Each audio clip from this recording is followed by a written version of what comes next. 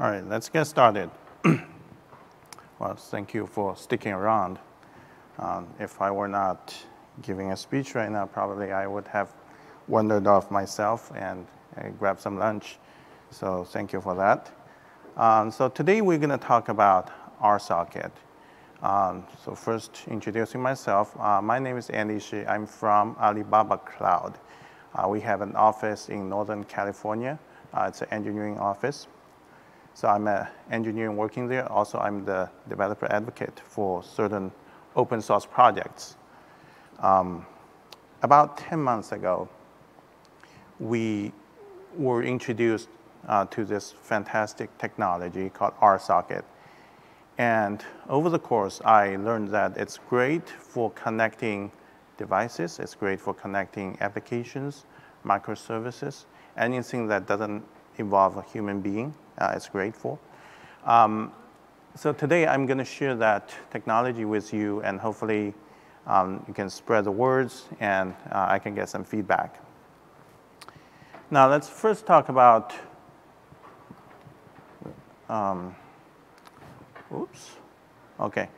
Let's first talk about the definition of RSocket.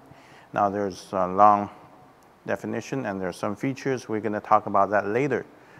But for now, let's simply remember that it is an application protocol. Okay, so what it means is it's not dealing with signals like Wi-Fi signals. It's not doing NFC and other things. It's an application level protocol, and it gives developers the freedom that they don't have to worry about signals. They don't have to worry about services, IPs and ports, right? So they're addressing services, devices. So that's what RSocket is. But then I was thinking, how do I introduce a protocol in 30 minutes, right? It's mission impossible. So I was thinking of doing a demo. But for some reason, this demo cannot be set up here. Let's check. Oh, it can. So I tried this demo upstairs in my room. It works. So let's hope that this is going to work at here as well. So here's a simple demo setup. I have a Raspberry Pi device that has a camera attached to that. And it's rendering a service called camera. It's taking a snapshot, and it's going to send the picture over. So the Raspberry Pi is connected to an RSocket broker. It's a broker, okay? That broker sits in public cloud, on our own Alibaba cloud, and they're talking in RSocket. I have another device, conveniently my laptop, that's going to consume this service. It's also connected to the broker and also going to the cloud. And it's going to request a picture. So let's do that.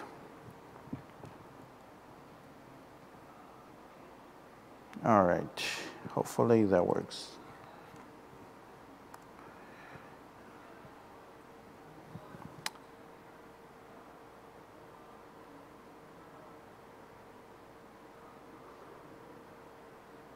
How long does it take? Okay.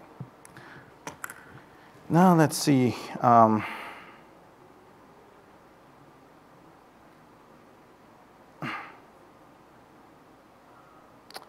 we see? No. So I'm wondering, how do I do this? Let me exit this first.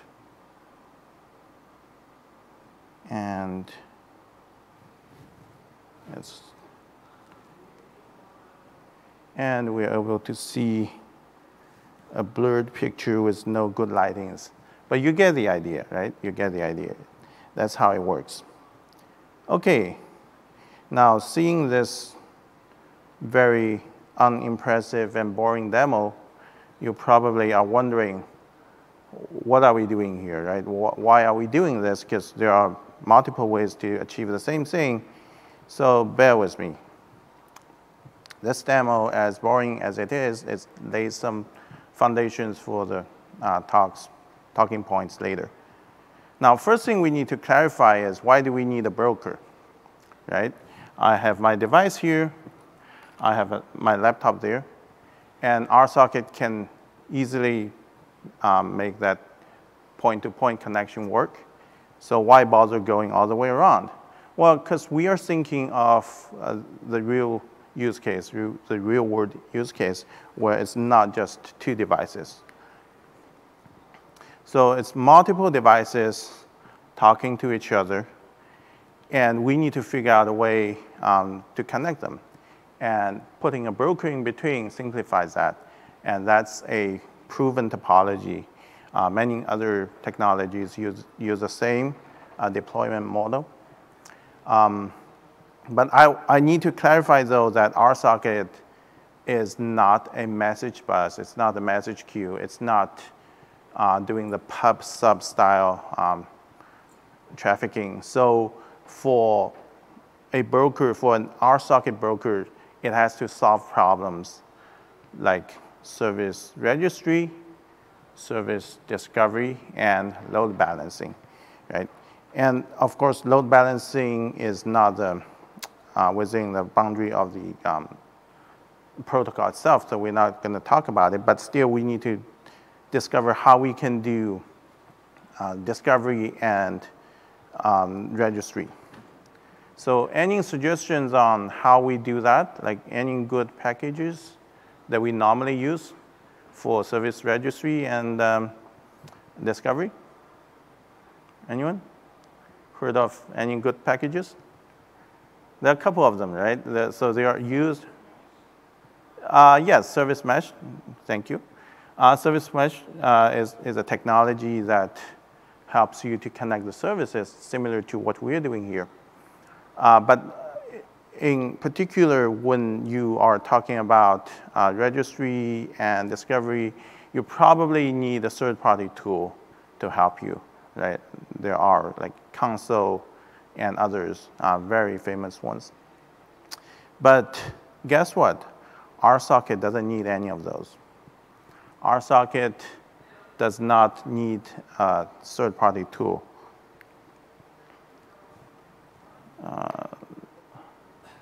Okay. So here's the code, in my code, in the broker. This is a part where it returns to a connection. So it's going to return a handler, and I've taken out all the other logics. But look at the two things. It registers, it subscribes to two events, on success and on terminate. So when you are connecting, it's successful, there's an event getting triggered, and then you can do things. You can do things. And what do? You put the metadata of the service somewhere as a registry, right? And on terminating, what do? The same thing. You take out that metadata and say this service is no longer available. So by this simple piece of code, you can achieve a complicated third-party tool that can do. And how is that possible, right? How is that enabled by RSocket? So RSocket has this feature. It's called connection-oriented. Connection-oriented. So what does it mean? So basically, RSocket, when you connect to it, it's going to establish a long connection. It's going to establish a long connection, and it's going to establish sessions. And then there's a thing called setup frame. We're going to talk about that later. But setup frame is first, when you're first connecting to the broker, you're going to give out the metadata of what your device is about. You're going to give out the service name or whatever that's agreed upon. And your broker can then build a registry on top of it. And then you can later serve it, right? And also, when you have multiple instances of the same service or device, you can build algorithms of load balancing. You can build fancy algorithms of load balancing with it. And of course, we have this events that's going to be subscribed by the broker or by the connection, so it knows when the connection is available, when it's not. So we don't need all the other tools. And that's a nice part of RSocket. It simplifies a lot of things. So the benefit of connection-oriented is that obviously we just talked about no third-party registry. Also, we don't need third-party health check because we already know when the connection is up or down, right? And a good part, and I think it's really useful for IoT devices, is it has session resumption. Session resumption. What that means is it's beyond connection resumption. So let's say my device got disconnected. When you plug it back, it's going to resume the connection. That's normal. But let's say this device was transmitting 10 frames to my laptop, and on number 5, it stopped. Right? In the middle of number 5, it stopped. So what resumption gives that is it's gonna resume transmitting from frame 5 because it was not complete. So that's what session resumption does, and it's really powerful and useful, especially for IoT devices, but for other services as well. So this is one feature that I think that's interesting coming out of this demo. Another feature we're going to talk about is how we connect to the broker. Okay. So this is a code on both of the devices, on both the Raspberry Pi and my laptop. It connects to the public IP of the broker. Now, the second line is the setup payload, setup frame we just talked about. It contains the metadata of your device and your service, right? So it's just one time. And the third line, that's the interesting part. So it's going to be connecting to the broker. Now, here's the thing. This Raspberry Pi is offering a service. Now, normally, when you are rendering a service, how do you do that? You open a port and you listen to it, right? You open a port and you listen to it. Now, in this case, we're not doing that. We connect to the broker, and then when there is, even without a broker, let's say these two are connected together, the Mac can just request to the Raspberry Pi, ask for that service. Okay, so that's a powerful feature of RSocket. Because let's think about it for a minute. When do we have the distinction between a client and a server? Meaning that communication has to be initiated from the client, right? TCP does not have that distinction. TCP doesn't have it, right? You have to open a port, yes, but the one that opens the port can initiate the communication, right? Who does that? Client and server. HTTP does, right? HTTP is designed for human beings sitting behind a browser and requesting service from a server. So it is designed to protect the consumers, that the server doesn't push unnecessary stuff to the browser. That's why it has this distinction. But that model of communication does not apply to applications communication. It doesn't apply to IoT communications, right? Why do we have to, in the last talk, I don't know if you guys were here, but in the last talk, the one before me, the professor was talking about how every time you restart, you need to figure out the IP address, right? That's painful because you need to figure out the IP address and you need to give out a port so that you can listen to that port and establish a service. right? So this feature, what we're talking about, is called bi-directional communication. So bi-directional communication gives us certain benefits. Of course, for IoT devices, it's huge, that security. When you listen to a port, there will be attacks, right? When you don't listen to a port, you don't have that attack. And IP management, right? It's hard for IoT devices. It's even hard for edge devices.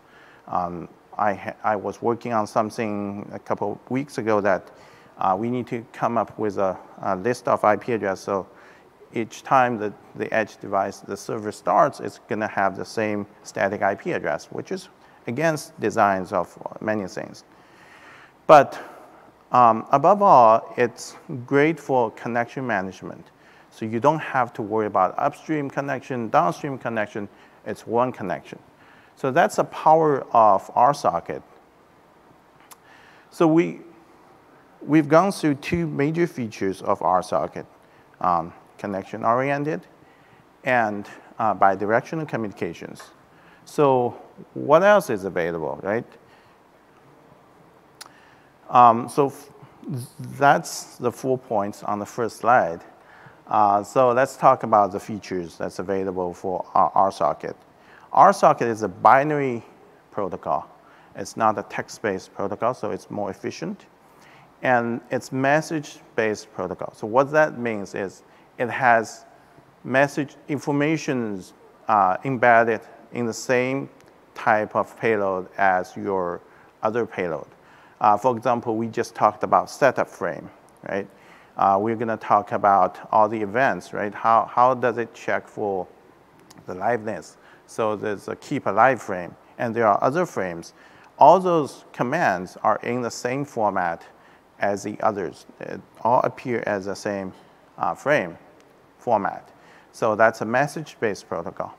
And we just talked about bidirectional and connection-oriented. So these three things, bidirectional, multiplex, and connection-oriented, makes it really powerful. Now, of course, it's hard for me to demo the multiplex. I cannot think of a simple demo that can do that, but all these three make that really powerful. And of course, there's another point of the 4 interaction models that we have not talked about.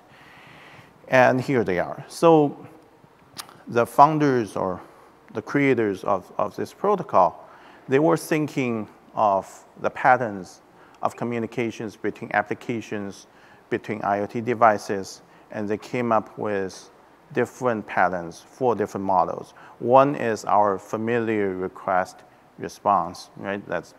We all know what it is. The second one is fire and forget. Fire and forget is when you send something over, you don't care about the return results, right? For example, if you're writing something to the logs, you don't really care if it's received or not. So that's one use case. And also, I think for people who are familiar with MQTT, there's also that feature. And the third part is request stream. Request stream is when you send a request, you get a stream of responses, not just one, you have plenty. And the last one is a channel. That's a bidirectional streams. So the thing to remember is, even though there are 4 different types of interactions, you only need one connection. It's that long connection you established at the beginning that's going to serve all of them. Okay, you can have them together, you can have one by one, doesn't matter, but that connection is going to stay there. And if it is disconnected, it's going to resume. Okay, so one connection multiplexed. So that's how multiplex works, right? So you have different types of streams. It's going to be using the same socket. So we've talked about the major features of RSocket, right? And now let's drill down a little bit more, and that is what's the design principles behind it, right? Other than making it convenient and adaptive to all the application communication models, what's the design principles behind it. And that's a tough topic, I would say. But let's start with the name. We know what socket is. What does R stand for?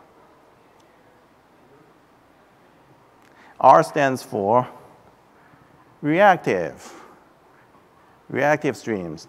I'm not sure if we all have heard of it, but it's a programming model that's been around for some time.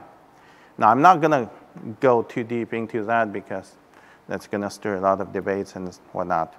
But the two major design principles, and I think it's the design principles for all the distributed environment or architecture, is it focuses on asynchronous and non-blocking I/O. Asynchronous and non-blocking I/O. I mean, it's not hard to figure that out because you have things that you don't have control over. So the best way to deal with it and make sure you're resilient and high performance is to get around it, right? So you kick the one that's blocked out, and you make sure the one that's not blocked can get in. So that's how you do it. Now, there are different ways to implement asynchronous and non-blocking IOs, right? It's not just reactive. That's the only one. There are different ways to do it. But what makes reactive streams stand out is the concept called back pressure. So what is back pressure? Let's go back to asynchronous and non-blocking for a minute. How do you implement that? How do you implement asynchronous and non-blocking I/O? You need to query your operating system, right, to know which processes are blocked, which ones are ready, right? You need to do that. Now, the problem is, what about the devices that's not in your control, right? What about the other devices, other services that you cannot query their operating system?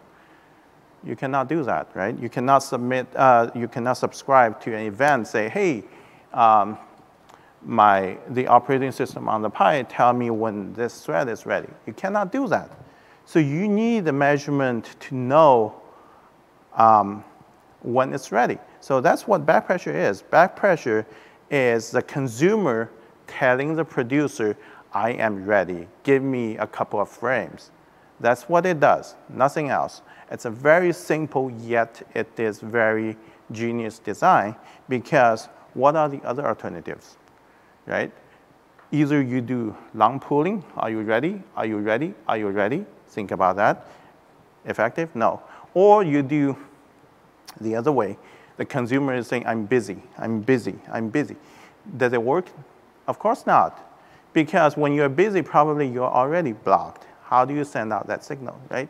So this is a genius way of design. And I love this picture, these two pictures, of how it describes back pressure. So when you don't have back pressure, when you have a surge of traffic, that's what's going to happen to the man. And then when you have back pressure, even though she's drinking from a bottle, imagine that's a hose, and she's saying, give me like 2 tablespoons, right? That's what it does. That's what back pressure does. Now, back pressure, reactive streams has been around for a while. This concept has been around. So what does RSocket do to make a difference, right? So it turns out that back pressure, when it's originally developed, it's not enforced on network. So what RSocket guarantees is end-to-end back pressure. So what does that mean? Let's say you have more than 2 devices, like 5 devices. One of them is slow. You need to inform the other 4, right? Whether they are in parallel or they are in a chain, you need to let the others know.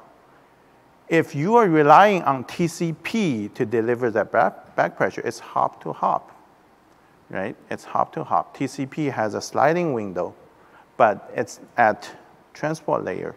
It doesn't know your application status. It cannot query backwards. So it can only do hop to hop. And RSocket can do it through message-based protocol. That information, that back pressure information, is encrypted in the request frame, and it goes around the whole system. So it enables end-to-end flow control or back pressure. So that is, and that's how much I'm going to talk about reactive in general, because I know it's a broad topic. But that's the principle behind RSocket, is to ensure your asynchronous and non-blocking I/O goes all over the system end to end. All right. So next topic, and that's a little bit more controversial, is comparisons with other technologies. And the first one is what I always get asked, the difference from gRPC, because gRPC is very popular as well. So what gRPC has, it has two parts. It has an RPC part. It has a protocol part, right? What RSocket is it is a protocol. So it is not an RPC layer. Actually, it works with protobuf. So if you have generated your proto files, cool, you can just port it over. You don't have to regenerate them. And it supports other encoding mechanisms as well. So now let's talk about RSocket versus HTTP, which is a little bit controversial. So over the years, we've seen HTTP 2, and now there's HTTP 3, and there's a lot of great features envisioned. There's a lot of great improvements that has been done. We've seen like server push, we've seen multiplex, we've seen, now HTTP 2 is also binary protocol. So we've seen a lot of these things going on, right? And HTTP 3 is more ambitious.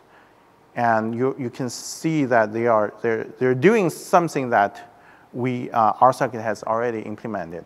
And so that's a great thing, and we like it because it also not only validates RSocket's idea, but it also means that the communication model has shifted from the original human browser to web server to application communications. So that's a great thing. But here's the thing. HTTP is a popular protocol. It has to make everyone happy, right? It has to make everyone happy, which means it's really hard to become truly reactive. Now let's take one example. Let's say there's a sale, there's a flash sale online, and you want to buy something, and it's only like 1 minute. So you put this thing on the shopping cart, you wait for the time to come, and if this whole system was implemented in RSocket, what's going to happen? So you're going to wait, because that checkout button will not appear until the web server gives it a green light, right? So that's not the user experience you want. That's not the user experience the sellers will want. Right? What they want is you keep clicking, keep trying, and only like 10% of them get the flash sale deal. That's what they want, right? So in other words, RSocket kills the fun, right? It kills all the enthusiasm when there's human involved. And HTTP, though, has to support that. So HTTP cannot be truly reactive. It cannot truly embrace that high performance asynchronous non-blocking I/O. It has to do, so imagine that user experience, what it does to the system load, right? It creates a lot of junk connections. It's disconnected. It's a mess. But that's where it is right now. So RSocket is not trying to please everyone It's only designed for certain use cases, and we try to make those use cases work better. HTTP is well established. It has to support everyone. So that's the difference. Now, another comparison we always have to do is against message queues, especially in other talks, people always ask for Kafka.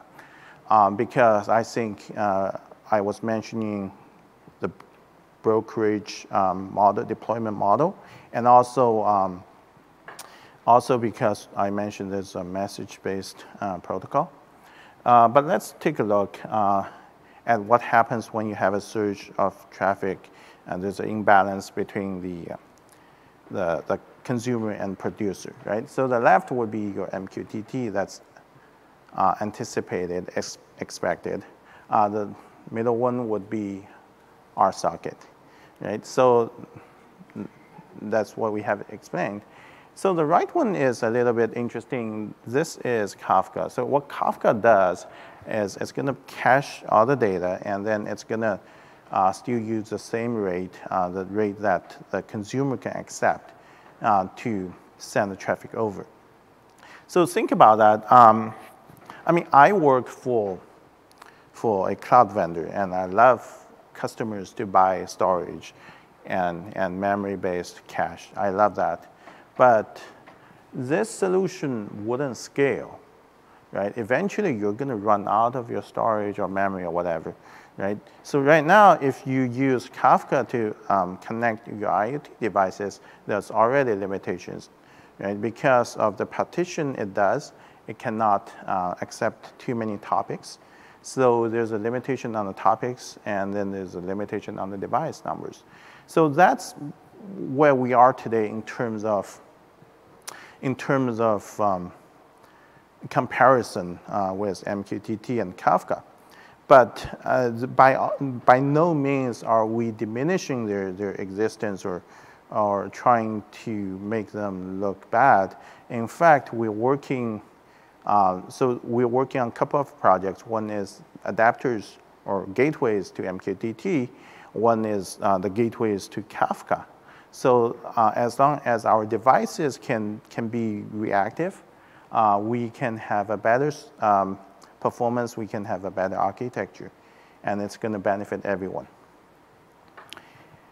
So that's pretty much the content that I would like to share. In terms of RSocket itself, it's an open source project.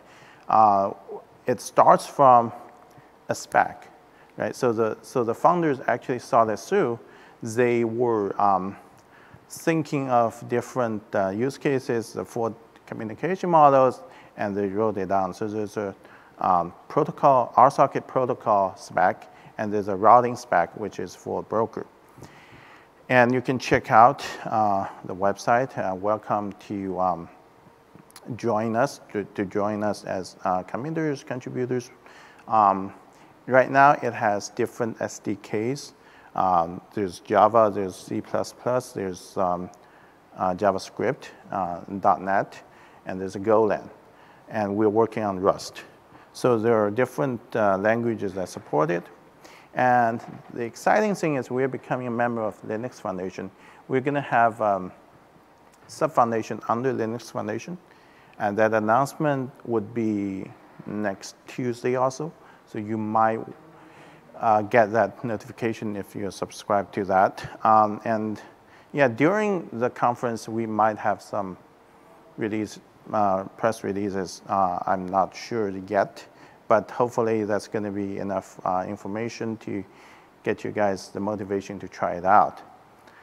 All right, so that's what I have for today. Any questions, comments, feedbacks? Yes, please go ahead. Could you talk about scaling the broker to, say, a massive fleet of IoT devices? You clearly couldn't do it all with one VM or one box. Exactly. How do you guys manage that? Fantastic, thank you. So you're thinking ahead. So the question was, how do you scale the brokers so it can connect multiple thousands or millions of devices?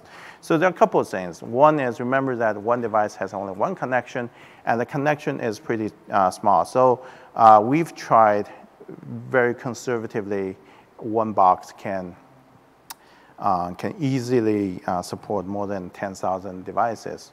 So that's a cool fact. Another thing is, so when you have a cluster of brokers, you need to have a mechanism to synchronize them. And that's something that has to be done either at commercial level, or you have to somewhat customize it. Like, right now, we have a basic broker that's going to be open source. There are commercial grade clusters of brokers that's available, done by a startup. So that actually, you can basically have a cluster of a couple hundred, if not more. So what it does is it opens another port to each other, and then they are basically exchanging information using UDP, but it's still on RSocket. So they're exchanging information in the same asynchronous and non-blocking way, so that it doesn't block too much of their performances. So they have, I think they have benchmarked a couple hundred brokers in a cluster, and that's fine. Other questions? Yes?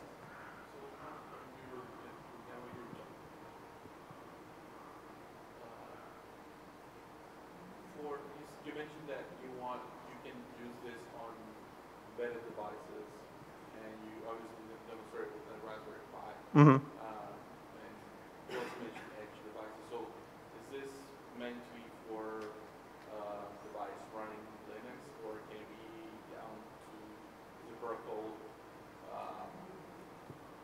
small enough that can be done in a microcontroller device?